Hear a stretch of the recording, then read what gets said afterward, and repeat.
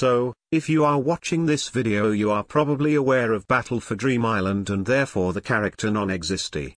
Nonexisty is a recommend character in the series who has quite a lot of popularity. Their first shot at joining was in Season 1 in Episode 18 where he didn't make it. After that them and Evil Leafy were the only two of the original possible debuters to not enter the 4th season. However, Nonexisty was given another chance in the Power of 2 debuters list where he got second. However, after this price tag who placed third got in over him. This got a lot of people annoyed as Nonexisty had rightfully earned that spot and was robbed of it, but I'm here to explain why Nonexisty would be a bad character and you would probably hate it. Here's an example. Inanimate Insanity has Box in it. Box is one of the most hated characters in Inanimate Insanity and maybe even the most hated. One of the main reasons of this is because Box is simply a box. He doesn't speak or talk or do anything.